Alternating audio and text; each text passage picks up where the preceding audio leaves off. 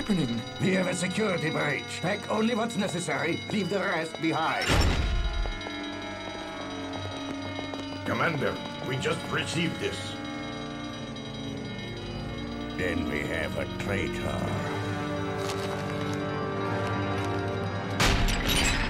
Step away from her.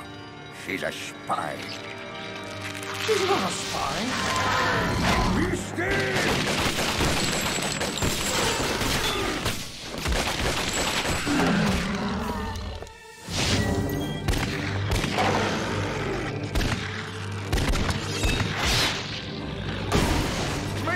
For Sodonor's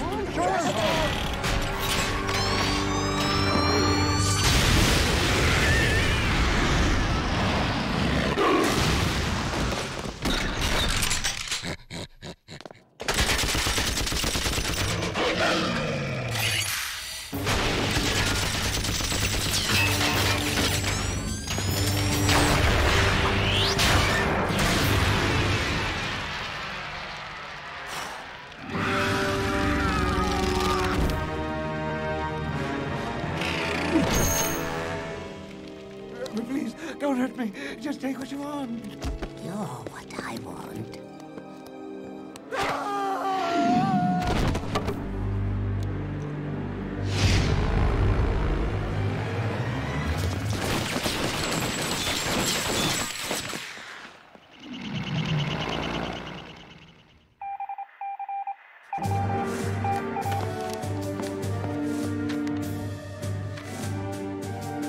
Get me screw on head.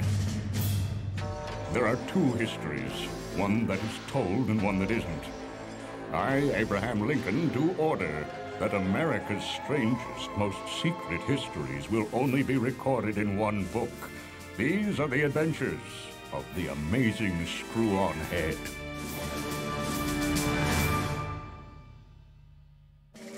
Screw on Head. Calling Screw on Head. Screw on Head. Screw on Head. Coming, Mr. President. Yes, sir. Tell me what you know about the Kazakhstan fragment. Scrawled on unshaven goat skin, it supposedly details the life of Gong the Magnificent, who nearly conquered the world in 9632 BC using supernatural powers derived from a fabulous melon-sized jewel. Supposedly, The fragment is untranslatable. and missing. It disappeared from the Museum of Dangerous Books and Paper, along with their foremost expert on ancient evil texts. Professor Fruin? He was abducted by two horrible old women and a monkey. Sounds like Emperor Zombie. Sounds like you're right. Then Fruin's deciphered the fragment. And zombies got them both. The belly's telling me he's scratching to finish the job Gung started 10,000 years ago. Given your personal history with Emperor Zombie, I can't ask you. That I'm volunteering. Our informant in Marrakesh has given us the precise location of Fruin's last known whereabouts. The trail starts there. All due respect, Mr. President, the trail starts with your informant in Marrakesh. Mr. Groin? Here, sir. I'll be needing a body for this. What about Lucky 13? Anything, only let us have progress. Yes, hurrying along. So what's this I hear about a personal history with Emperor Zombie? Oh, that's nothing. There's a history. I wouldn't call it personal. Oh, pardon me if I'm being too familiar, but I find it odd considering the 7 gentlemen who preceded me in this position were all killed by Emperor Zombie. That seems personal. I'm not comfortable with this level of intimacy from someone in your position, Mr. Groin. Yes, sir. Oh, very well. I was instructed not to tell you as a matter of national security, but since you've asked. In life, Emperor Zombie was H.G. Manifold, Mr. Manifold. The Mr. before the 7 that were murdered, and you. In many ways, he was my favorite. He was certainly the smartest, had a taste for ancient, forbidden knowledge. Tragically, it was his undoing. Evidently not, sir, if he's still kicking about causing trouble. Yes, it's as I always say. All really intelligent people should be cremated for reasons of public safety. Better late than never, I say. Being too familiar. Ready, Mr. Groin? Ready, Mr. Head? Godspeed, screw-on head.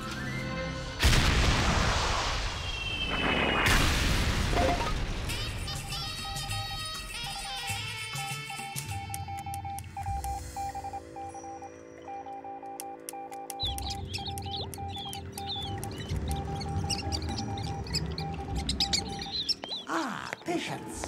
To what do we owe this dismal pleasure? Sadly for you, the dismal pleasure's all mine. You see, Emperor Zombie has a problem, and he calls me, and he says, fix it. So here we are, fixing things. Tell us, Rat Lady, what are we fixing? You? Here, that's what I want you to do. It seems you're a bit of a get-around girl who likes to talk. Yes, please. Uh-oh.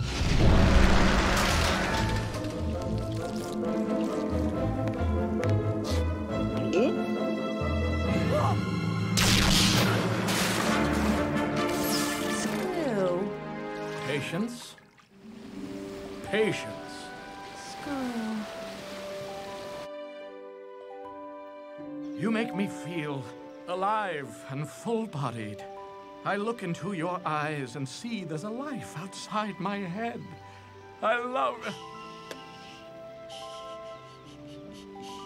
I want to say it first. I love...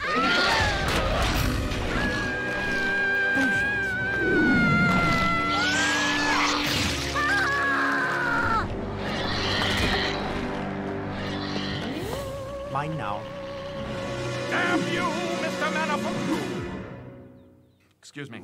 Damn you, Emperor Zombie! Still living in your head, head? Where is Professor Fruin? So it's all business, is it? The head I fell in love with was so much more chatty. Ah, but that was before you allowed me to be horribly murdered and turned into the foul beast that stands before you. You're sweet. I wasn't fishing for that, but thank you. Is this how you spend your days? Zombie's errand girl, running around telling rats to kill people? Rats like me. Of course they do. You're vermin. You used to love this vermin. I used to a lot of things, Patience. And speaking of patience, I'm running out of mine. Goodbye, my former love.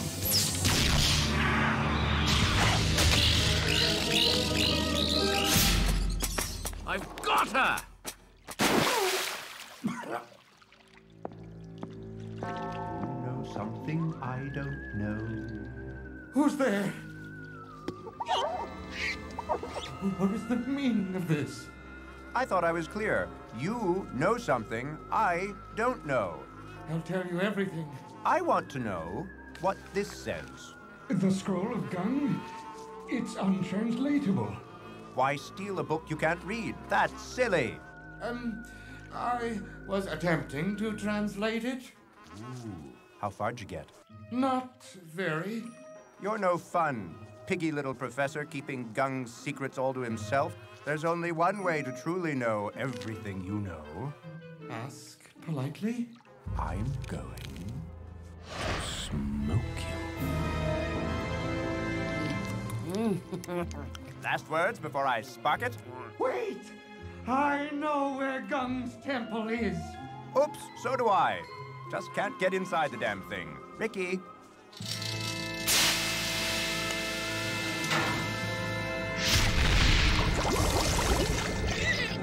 Now I know everything you know.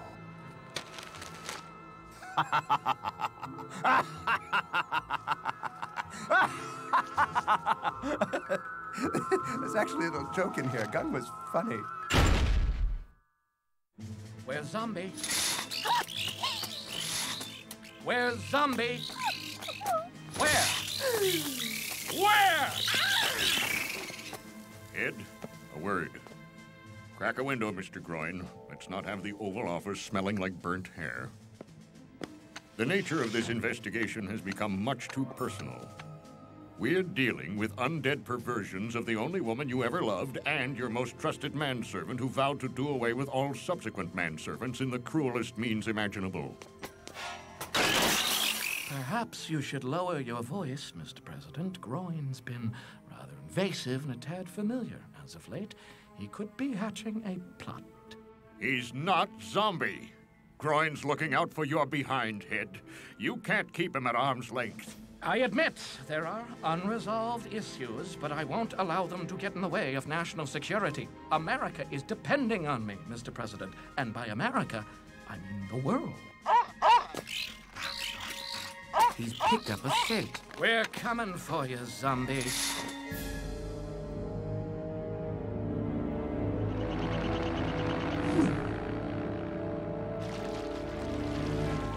Sugescar soscum etiac sotte maiotto electripaios! Gun, so let's dibby car!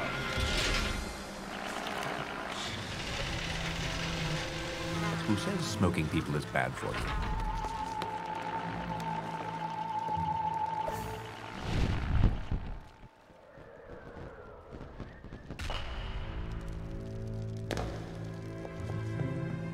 Turn back, lest great vengeances be leveled against thee, for this is the temple of Gung.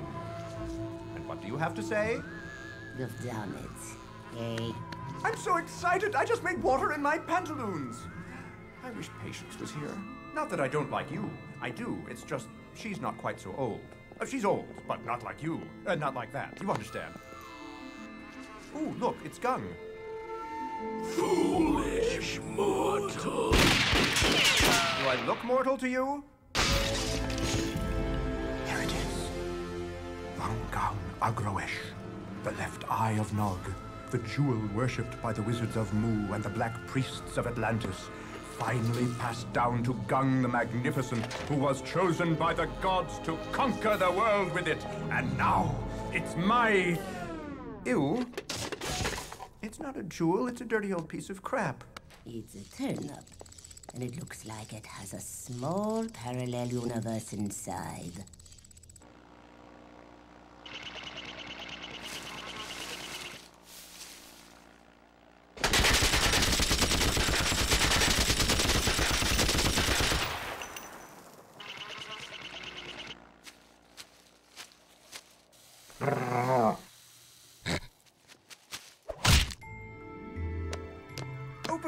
Open! I can't bear to wait a moment longer.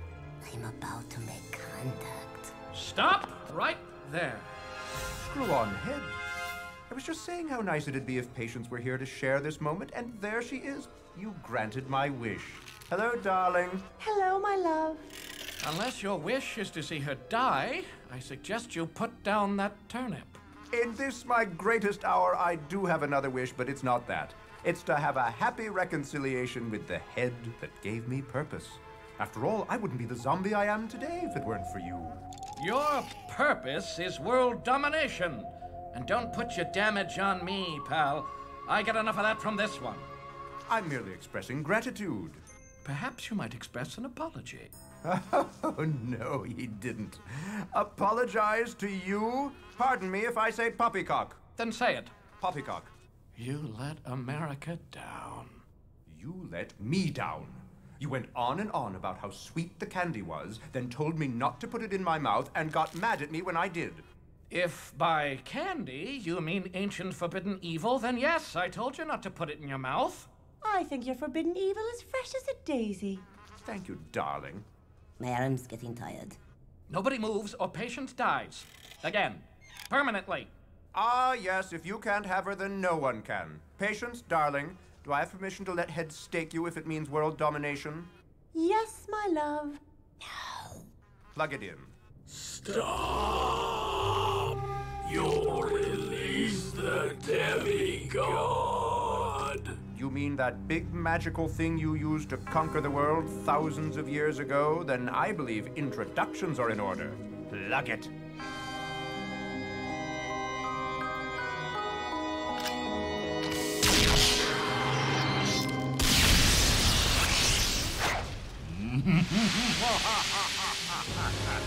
Free at last from my vegetable prison.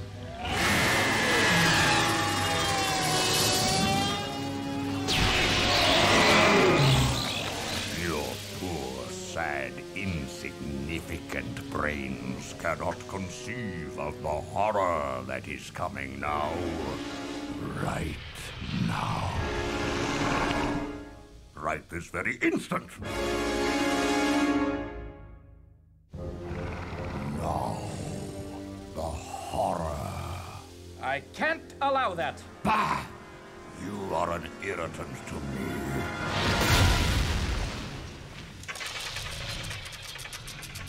Time to begin the horror. By all means, let's! Emperor Zombie, how'd you do? I'm here to advise you on dispensing horror in this modern military climate. I understand you're a demigod. That's fantastic. Well, I don't know about fantastic.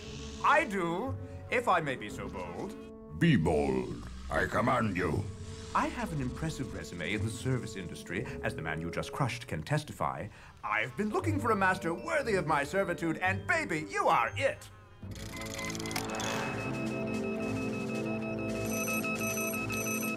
There's artillery now, big guns that shoot giant rocks that bruise and dismember, which is why you need artillery too. And an army of the undead. Also an army of the undead. I always wanted one of those. You dig up the corpses and I'll make them your slaves. Emperor Zombie, you're a fiend. Boo-hoo, you had your chance. And it's Mr. Zombie now, for I answer to the mighty demigod.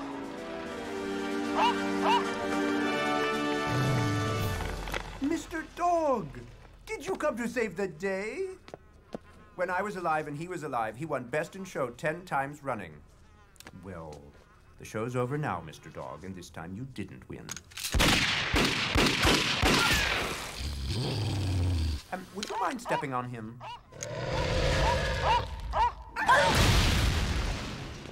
Mr. Groin? Mr. Zombie? This is the best day ever. It marks the end of Amazing Screw-On Head and brings closure to my petty vengeance fetish with his manservants. Your petty vengeance fetish will have to do without Mr. Groin.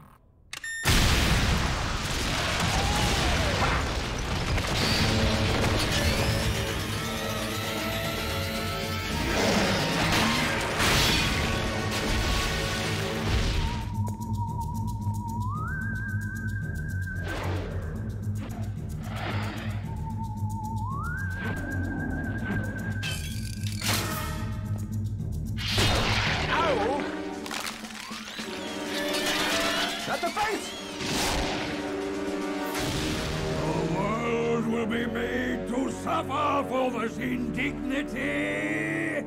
Indignity? I'll have you know, I work for the President of the United States of America.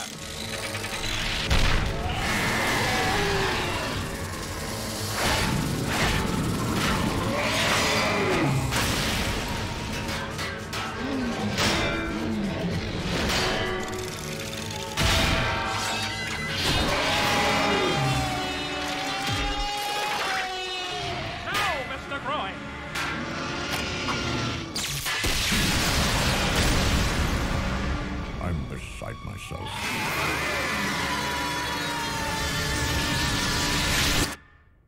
Good work, Mr. Groin. Now to beat a hasty retreat.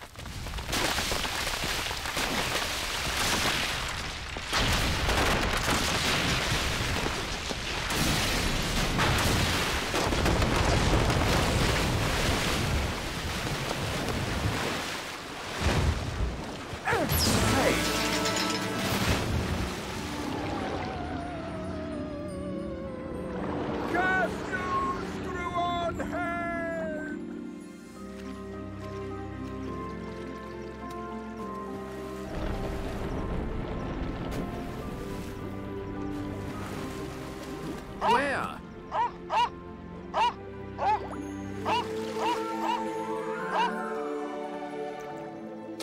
Good show, Mr. Gung.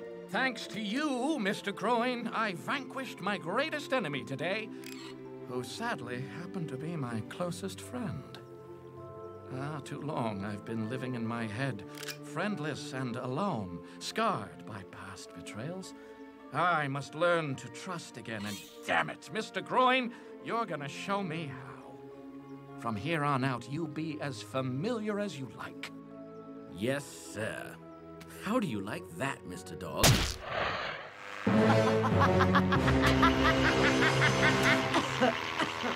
Damn you, patience! Another job well done, Screw-on-Head. Once again, the Earth is a safe place for living humans. Let's not be lulled into a false sense of security.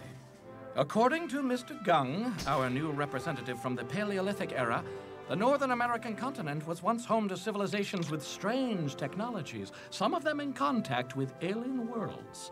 God only knows what... Not unless spoken to. You must be bold in your actions, Mr. President. There's an America beyond the Mississippi that requires a threat assessment. But how? If the Confederates learn of our agenda, they'll undermine us at every turn. Then we act under the auspices of spurring Western migration. By gum, that's it.